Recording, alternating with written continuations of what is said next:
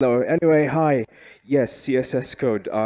So thing about code nowadays, I think, is that there's really way too much code involved in building things right away, and not just CSS. It's CSS and JavaScript. Anyone here, get really overwhelmed about how they write CSS code?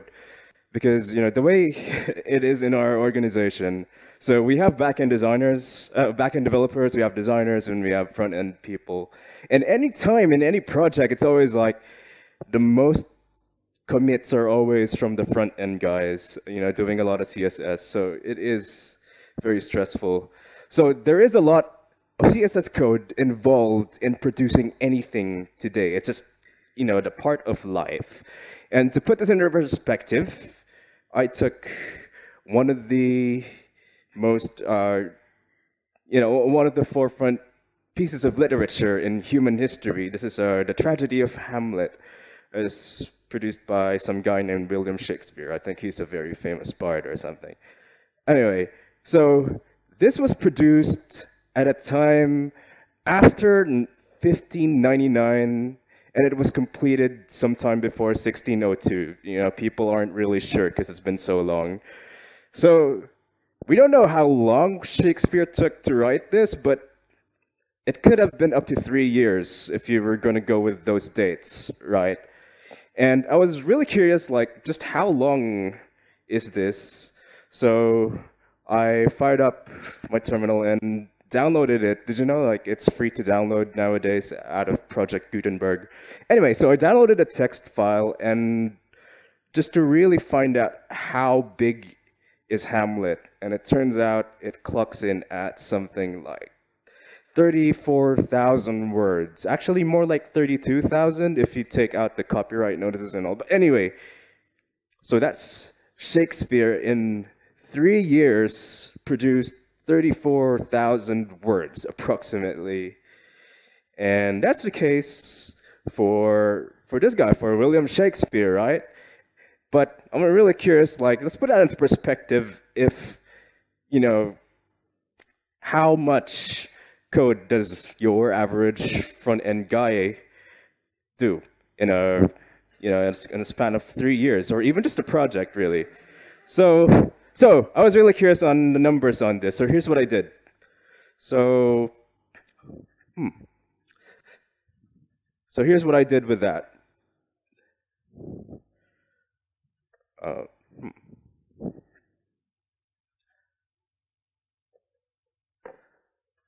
Sorry, hold on.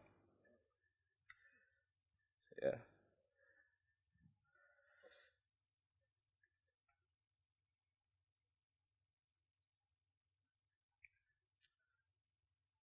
And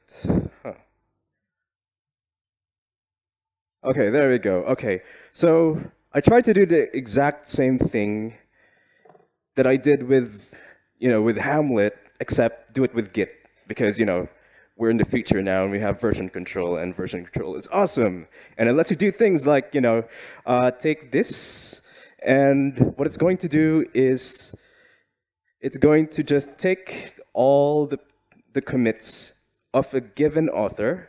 In this case, I just pick one of my colleagues. She does front end and CSS for the most part, and filter it by what she does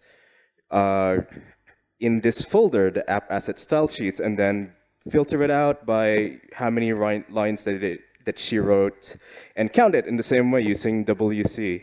So what happened was, it was really fast, and it turns out it's like 43,000 lines. Oh no, 43,000 words.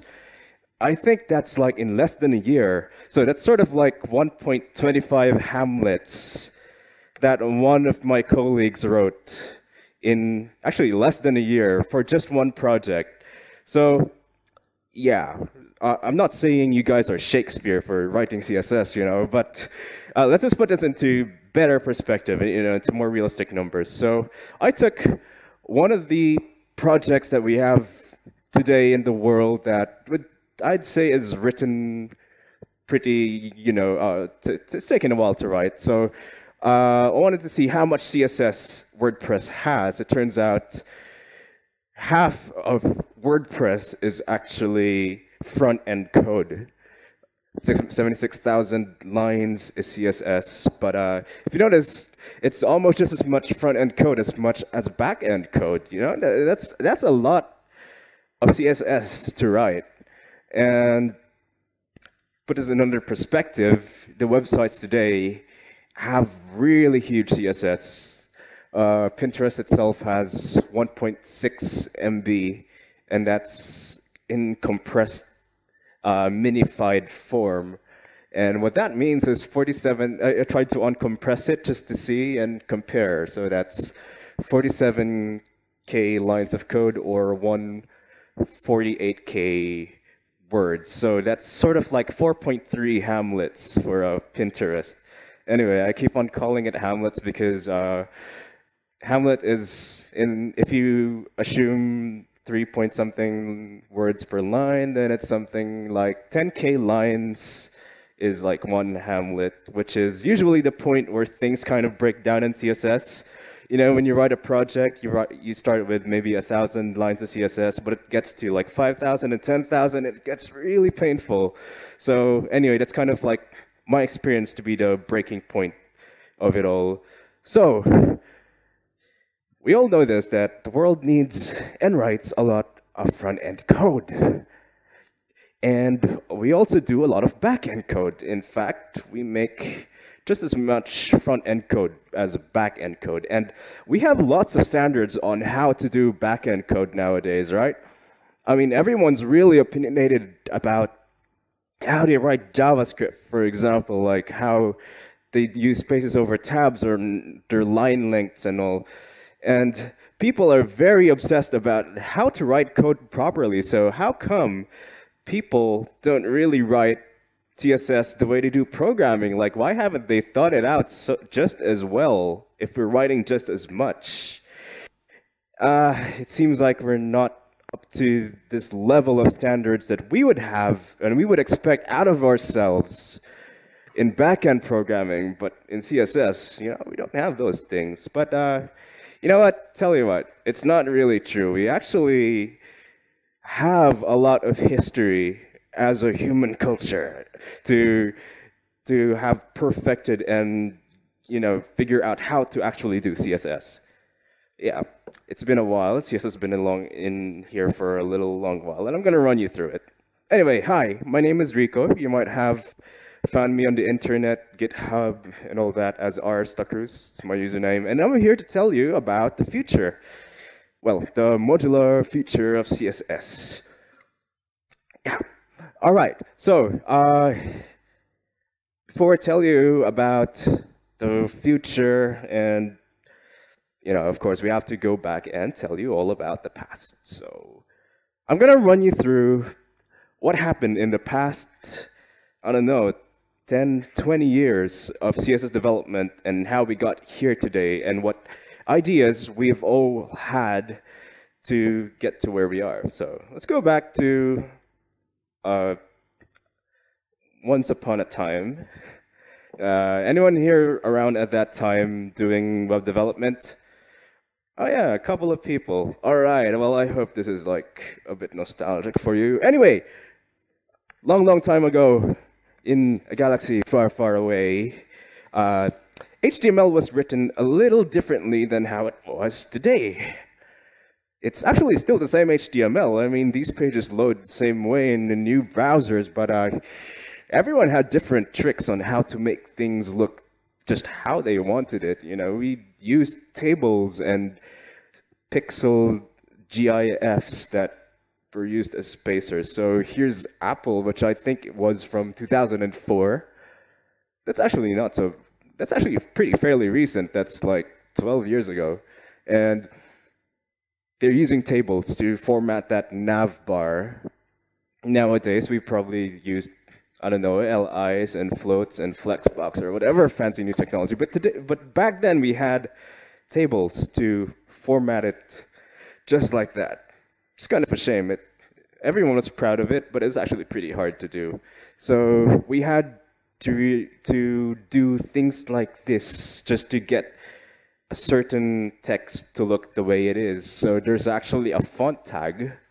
Uh, I'm sure a couple of people here actually don't know there is a font tag, and I think that's a really good achievement that we've come far and forgotten about this tag. Anyway, so before CSS, this was how people formatted their text. Fast forward a little more years, 2003, people kind of thought that, we're in this cusp of like modern browsers, and, there was a big browser war. Won't go into details of that. And eventually they kind of realized and settled, okay, truce, let's settle for web standards and let's standardize how we actually render. And one of the offshoots of that idea was some people thinking, hey, couldn't we use this new CSS thing, which has actually existed for a while, but no one took it much seriously. But can we use it to separate content and style? So if you notice, the way we did HTML before was like content and style is intertwined. Like you put the actual font names in the HTML and the actual colors, which today, if I did that, I think my coworkers would, hit me in the head. But back then, that was the norm. So what if there was a way to separate them, and this was CSS? So, things started to appear to change this into something a bit more palatable. So kind of separating content where this HTML is just all about whatever the text is, and your CSS is all about how to format that text. So that was really good. And back then, it was called CSS positioning. And nowadays, it's just called CSS. So, but back then, it was this new fancy idea, like, wow, no more font tags and no more tables.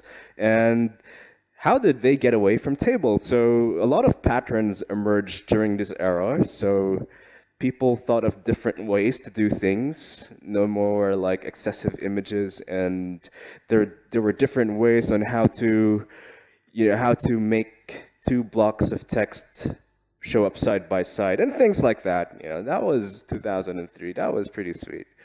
So one of the books that were around during that period that really professed this idea was, people call it the Blue Beanie Book nowadays. It's on its third edition, but the first edition came out around 2003. So Jeffrey Zeldman was not the first person to have these ideas, but this was kind of a milestone, a landmark for this new CSS positioning idea when this book came out, which was around the time web standards was being put forward and browsers were trying to coordinate with each other finally. And eventually that idea got formalized into, hey, each concern could be separated, wherein your HTML is just about the content, reusable content. There was even XHTML at that point anyway. So the styling is just in CSS and behaviors in JS. So it's just a perfect separation, wherein before it was kind of a blurred, no distinction between one and the other. So one of the wonderful things that also came out of this idea is, since HTML is just about content, what if that content was reusable? What if that HTML is just about putting your content there and describing what the content is? So we call this like a semantic approach. So if you have something like, just your standard component that looks like this, probably break it down into smaller divs, and each div would have a class that describes what it is. Like, it's not telling you it's green or it's rectangle or it's this and that height. It's just telling you what it is. Say it's like, heading, and then have that defined in the CSS what heading is supposed to look like. And we also tried to use the proper tags at that point. This was around the time HTML5 was burgeoning, and we were having all these fancy tags like header, footer, and aside. Anyway, so we were moving towards this idea that HTML should be describing the content in a semantic way, and this was called semantic HTML, which all really tied into the CSS positioning movement. Nowadays, we just call it HTML, but back then it was a big thing and we call it semantic HTML. But there was this, I think, one problem with semantic HTML was no one really knew how to write semantic CSS for semantic HTML. And everyone just kind of did their own thing and became kind of a mess. So if you have that same component a while ago, right? So you are going to write CSS for it. And since we have less and SASS and all those preprocessors from around that time, we started using this nested syntax, which was pretty cool. And it was very convenient. And just kind of used it, until at some point just kind of becomes this mess. And suddenly, I don't know about you, but this is very familiar. I've landed into many projects where CSS indented way too far, and it looks like a sideways mountain range if you tilt your head. So, this was one of the dangers of people not really thinking about how to style their CSS, style their semantic HTML. And this problem is still around today. This isn't like a relic of the past. There's still a bunch of projects that are done this way, heaven forbid. But yeah, we have moved on and learned from our mistakes. Some people have come up with ideas on how to solve this. So this is a really tangled CSS, which, before you know it, you've written way too much CSS and you kind of get very exasperated. And if I ask a lot of my back-end developer colleagues, they would tell me, CSS is your problem, it's not mine. And they all really think CSS is pretty complicated. Anyway, that was 2003. What have we learned in 2003? Separation of content and style is a good thing. So it was around that point that we started writing semantic HTML, which was XHTML, and now we got HTML being purposed in different ways. We got SEO and all that, and HTML was really taking off in this semantic direction, which is great. But CSS is still pretty hard to write because there wasn't really much of an idea on how to solve this back then. Anyway, a few more years. And we realized that some people have thought like, hey, can we apply the same things that we know in programming in CSS? I mean, at the end of the day, they're both code, right? I mean, one's not programming, but still, it's code that we type out, and maybe we could think about ways to solve these problems in a programming kind of way. So this is a pretty common thing, and we just kind of realized that, hey, you have a button that also are other buttons. Isn't that like a programming concept? A programming concept in object-oriented programming, which is, subclassing, wherein you could get one class and subclass it. Okay, I just repeated myself, but the subclass is basically the same thing with a few changes, which is kind of what those buttons are, right? It's just the same thing with a few changes. Maybe we could apply the same paradigm. So object-oriented CSS was born around this time by someone, Nicole Sullivan, and it was a very interesting concept. Nowadays, you don't hear so much about it, which is a good thing. Let me show you a while later. But one of the best things that came out of object-oriented CSS was to think in Legos. That's actually not my term. She used the term Legos. Components are like Legos. The idea is, CSS was getting bloated and people were writing more CSS than they should. So why not make little reusable snippets of components or Legos that you could reuse in multiple pages instead of having to rewrite them many, many times over. So the idea was to think of your pages in little Legos. And that was one of the great things out of object-oriented CSS, which is still alive today, which is really awesome. So, yeah, that was 2011. What have we learned so far, 2011? We've learned that separation of content and style is great, and we've learned that components are also great. So it turns out this idea of writing in components has outlived OOCSS.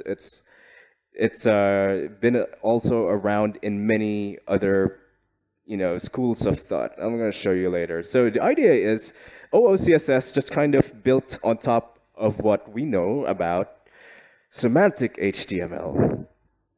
And later on in the future, other things are going to build upon the ideas of OOCSS, and so on and so forth until what we will have today, which is great, because this is us, like a human society moving forward together. So, turns out CSS is still hard to write. Anyway, that was 2011. A few more years, actually, 1 year to be specific. We are still writing things in components, which is great. So it turns out that when you take a page, it's actually made up of components in that page. And that component is also made up of smaller components. And basically, everything is just components all the way down. And this is kind of how we were starting to think, because this is like one of the key takeaways of OOCSS. And we just kind of realized that, this whole subclassing idea is still the same thing as components. I mean, they're just the same component. It turns out that it just happens to have a state. Like, a button has hover or focus or active. The same way it could have a danger, large, small, wide state. And these ideas were formulated into a book called SMACSS. Okay, I don't actually know how to pronounce this. They call it SMACSS sometimes. But it was really one of the great ideas that really took this idea of componentizing your CSS and writing a book about it, basically. So this was great. They called it modules in SMACSS, wherein this little pieces of UI widgets that could stand on their own are called modules, and these modules have states. And the other cool thing that came out of SMACSS is that it started to have this idea that CSS should be written in layers. So CSS has the specificity, I always have trouble saying that word, wherein you could style a bear tag, a class name, an ID, and there's predefined rules of how one will override the other. You should take advantage of that, wherein you should write your code in layers. Like, there's a base layer which tells us to style the base HTML tag, and there's a layout layer that tells us how to position components relative to one another. And we have the actual modules, which are the actual styles, the background colors and all, and we have the states, which are overrides for the modules. So basically, states override modules, override layers, override the base. So this layered approach was one of the key ideas of SMACSS, which was pretty cool. And nowadays, we still use SMACSS and still refer to it, but the idea has evolved. But in 2012, what have we learned? Separation of content and style is still a really good idea.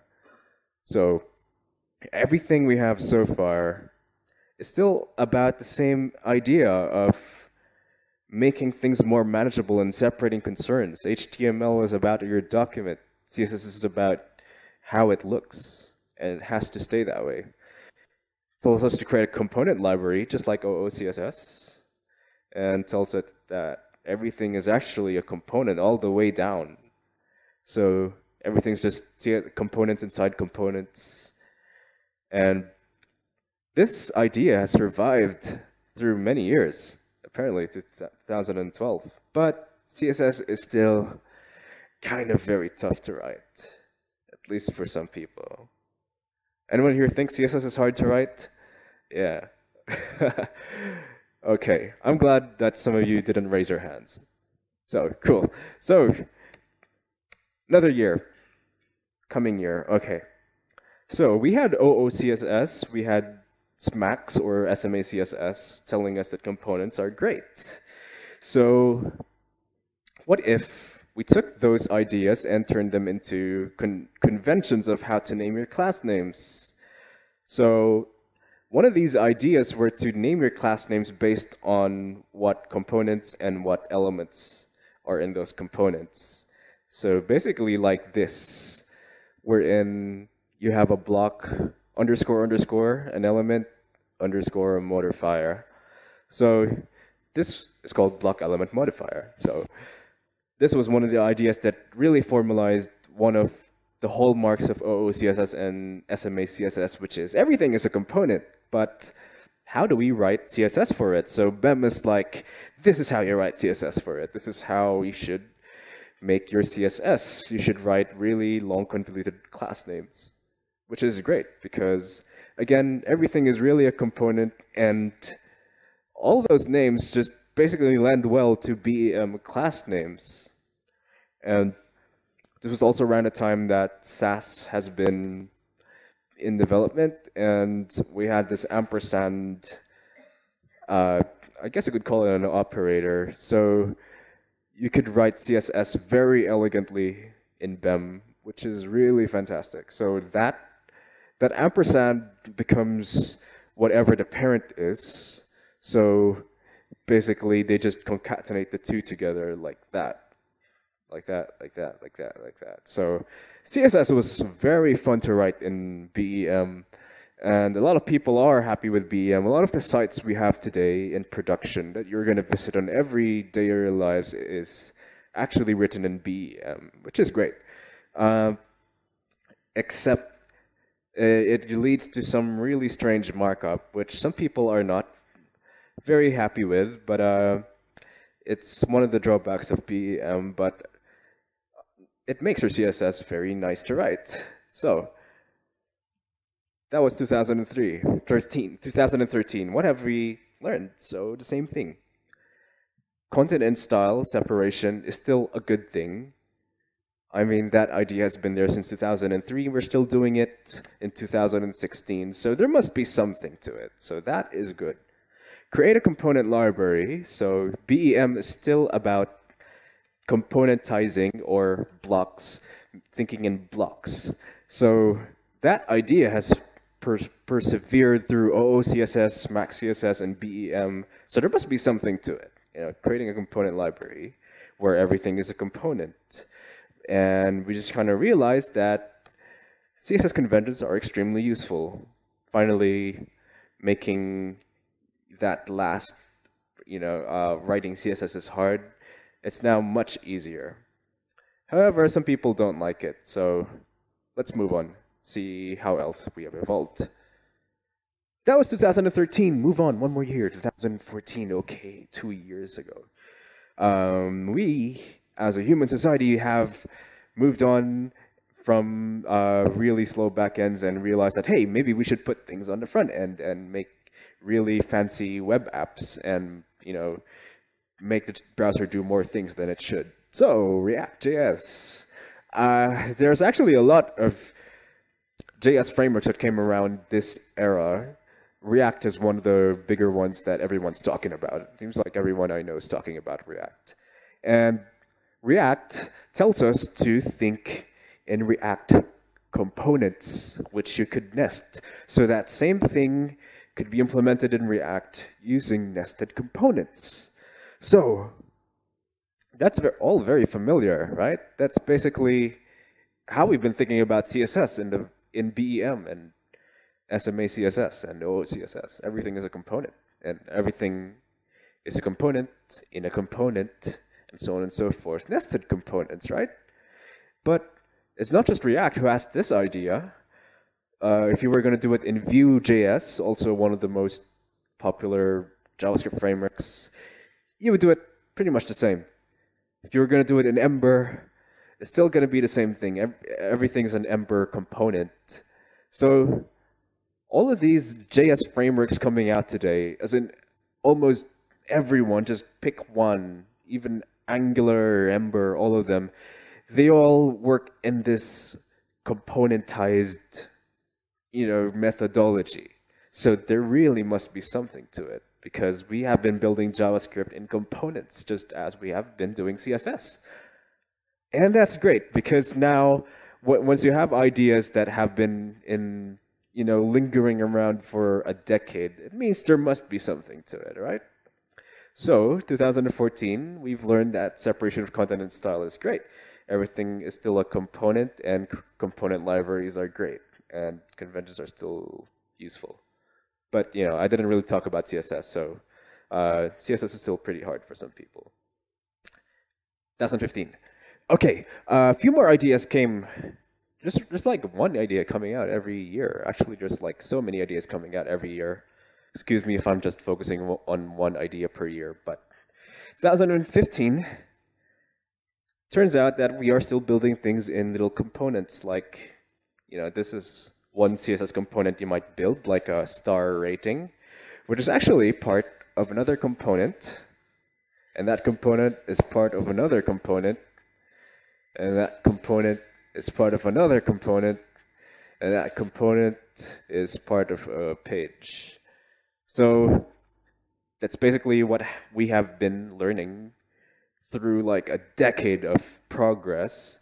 And this is kind of like atoms wherein you have atoms which are part of molecules, which are part of materials, and so on and so forth. So this idea was formalized in a book called Atomic Design. So Brad Frost wrote an entire book about that idea that I have been talking about for 10 minutes. He wrote an entire book about it, basically telling us that everything is a component and everything is supposed to be written in smaller components, which are put in other bigger components. So that's how we achieve sanity with RSCSS. It's how we achieve faster code loading times. It's how we achieve, well, basically how to manage these monstrous 1.6 megabyte CSS that we have today. So there must be something with that idea, right? Because it seems like all of these ideas are one idea, and then the next one just builds on top of what was good of the previous one. Maybe discard some of the bad. And that's basically how things evolve, right? And that's how everything has evolved in technology. We have JS frameworks, and we have new JS frameworks coming out, which are basically the same ideas, and they just take what actually works and discard whatever doesn't and move on, and for the next iteration, do the same.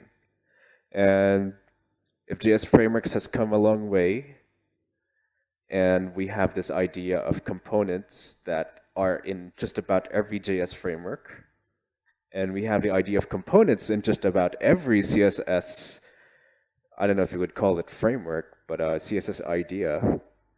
So there really must be something there because it just persists in everything and seems like everything is a component. So that is great because that means we have now settled into a standard of how we write our JS, how we write our CSS.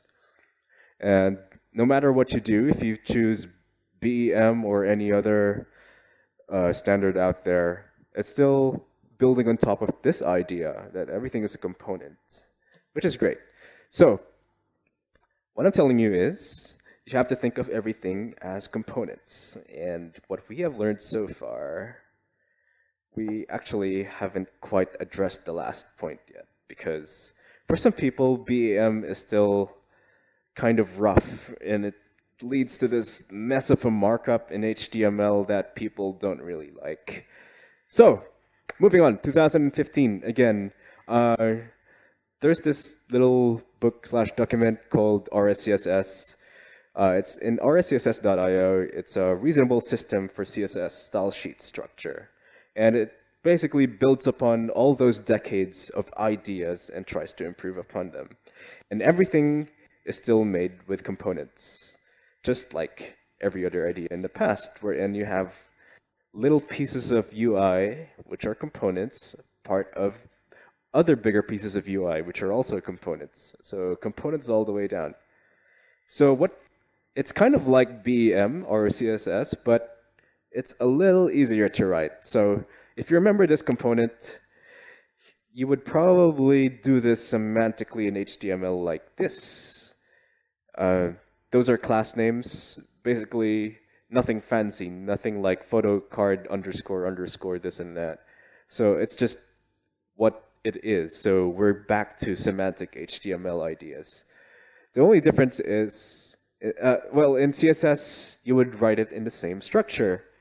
So if you notice, the HTML structure closely mirrors what you would expect in CSS. That's the HTML, and that's the CSS. It's basically the same thing. And the magic there is the operator called like this. It's a direct child descendant selector, which seems like a bad idea at first, but tell you, it's a really good one. Let me just explain myself. So the rules of RSCSS is very simple. So one is components are always in 2 words. So they are separated by a hyphen. So like photo card, search box. Always 2 or more words. And elements are just 1 word. So that's details, heading, title, subtitle, action, button. And the variants begin with a hyphen. So dash small, dash large, and of course use that. So in practice it looks kind of like this, and it just makes things much easier if you have this convention, because now we have like class names in CSS and we don't really know what the class names are. I mean, is this a component? Is this a block? Is this an element? And if you have a convention like this, you automatically know if it's dash small, oh, that's a variant. Or if it's 1 word, oh, that's an element. So that brings a lot of sanity into how you're going to organize your CSS. Yeah, so that's RSCSS. In practice, it probably looks like this. So if you have a button, probably name it like a button box because it needs to be 2 words. And probably give it a variant for the small one, which is part of a bigger component, maybe call this a callout box. And that component has elements inside it. And you could also nest components inside components. If you notice, button box is a component inside a component, which is good because now at a glance, looking at the markup, we know button box is a component. And everything else there is an element without having to really think about it. Because, 2 words, component, 1 word, element. Perfect. Okay, so in the CSS, it looks pretty much the same as your HTML. And there's another magical thing that's going to happen. So if you save that as 1 component per CSS file, so if you save this as callout box.scss, and every component file is just really talking about 1 component, then they don't care about each other. They're self-contained pieces of CSS code, and I could just import them all together without really caring about how they're ordered. So it's one of the magics of it. No more like importing every CSS file and figuring out how to load them properly. So 1 component per CSS file. It makes things a lot easier. So in practice, for example, if you have a page like this, that is a component which has smaller components, that, and that. And that is also another component. That is also another component. And this is now a component with an element of a tab. And the tab element could have a modifier active, which is dash active. Also another component. And this one, I haven't really discussed this. Just check out the website, but it's called a layout. So it doesn't really tell you how to style it. It just really lays out. It tells you that left should be left, right should be right. And that's how you would make it as a layout component, which has more components inside it. That is also a layout, which that button group has buttons inside it. So everything is a component, and that's RSCSS.io. And out of all of these ideas that I've discussed today, starting with RSCSS and going back to semantic HTML, the one idea that really persisted with everything is that everything is a component. We're just basically building little Legos that put together more bigger Legos, which eventually become pages. And this idea has been around for decades, so there must be something to it. And just to show you where we're going, there are a couple of proposals to HTML and CSS that are also moving in that direction. We have web components, which you might know as Polymer, at least in some form. Basically, self-contained elements could be placed in external HTMLs, complete with style and behavior in one encapsulated file that you could embed into other files. And there's also a CSS at scope proposal. And you can't use this yet. I don't think it's implemented, but it's in the works. Basically, it's letting you scope CSS into a certain something, like a class name or any selector. And you're assured that it's not going to bleed into other scopes. So your styles and user profile is not going to bleed into its deeper components. So, if I could just tell you one thing today, it's always thinking components. And that's me, Rico, also known as Cruz, and thank you so much.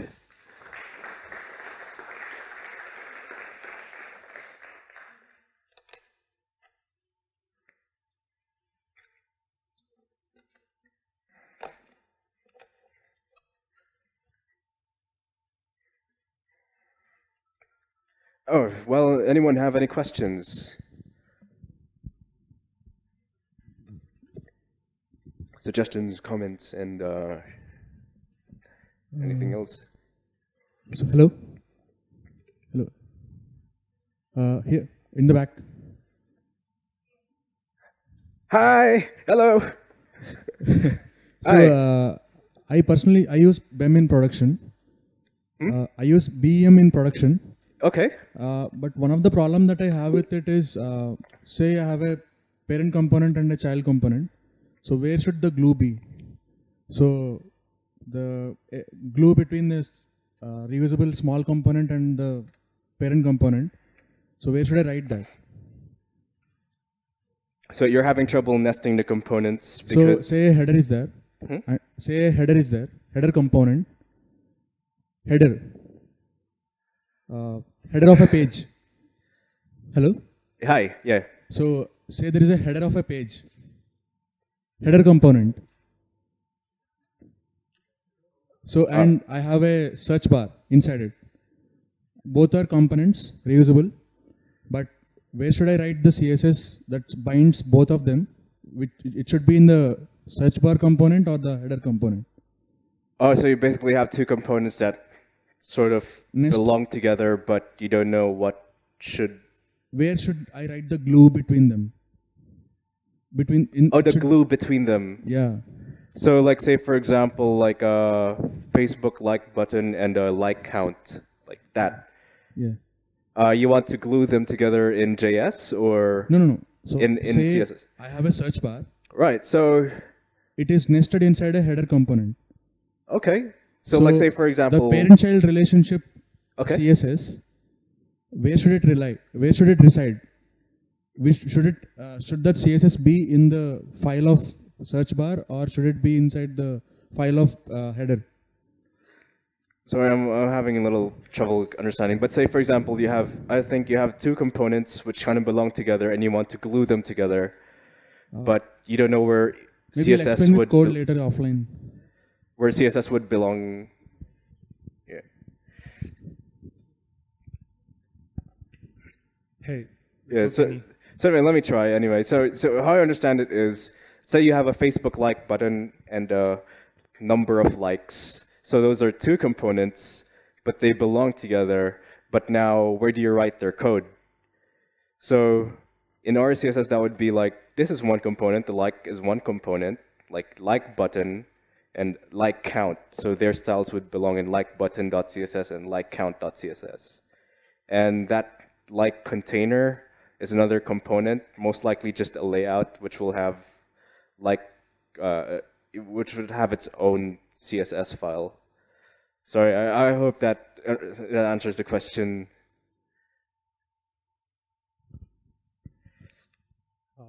Hi, Rico. Hey, how are you? Where are you, man? Here. Hello. Hi, what can I do for you? Great talk. I have one question. So usually in our daily lives, a lot of people write CSS, right?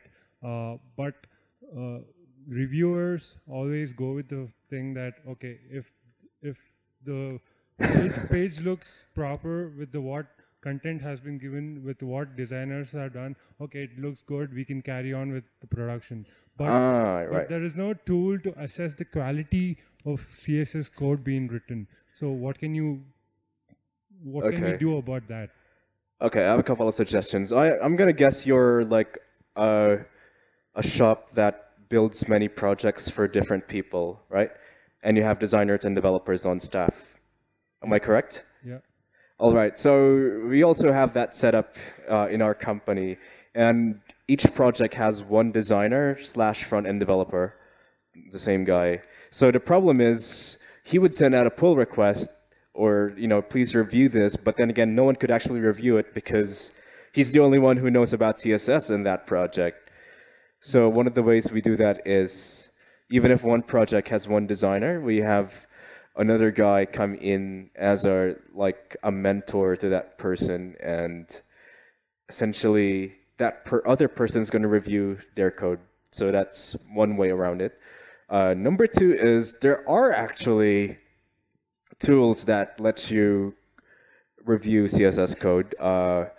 There's, say, for example, SCSS lint, which tries to enforce certain conventions into how you write your CSS, at least your SASS CSS. So there is that. And yeah, there are ways around it. I hope that answers your question. Okay, thank you. Yeah, sure. Hey, Rico. Nice. Hey. I had a question regarding our RSCSS. So is there any backwards incompatibility or anything to do with this? I mean, it's more of a convention, right? Rather than something new that you're trying, except scope, I guess. Scope being something that's only supported in the more modern browsers? Oh, yeah. Well, at scope is not part of RSCSS or BEM or anything else because it's, as you said, it's just a proposal that hasn't been implemented yet. What about the rest of the project? Is that something that's supported by even the slightly which one? Like the rest of RSCSS? Oh, of course. The child descendant selector, the only browser you will have a problem with that's probably IE6. So, probably not a problem. Yeah. But I guess the selector has always been a questionable thing in terms of performance, right? Performance, okay. Right, so here's the thing. Writing two classes together versus writing a class, child descendant class, usually the one with the child descendant is actually faster because it doesn't have to traverse the CSS engine doesn't have to traverse all the way back just to find if this is an ancestor of this. It just doesn't have to search that far. So it's actually a pretty good performance choice. However, it does concede that in BEM, since it's just using one class name, that's actually faster. But in practice, I've seen sites built in RSCSS and similar that are really big, like 1 MB CSS big, and it's still manageable. It's not something that is really that big of a problem nowadays, especially with better hardware. But yeah, in short, it's never been a problem in performance. Yeah, sure. The Q&A time, please take your questions also. Okay, if anyone else has any questions, I'll be around. Yeah, please take all your other questions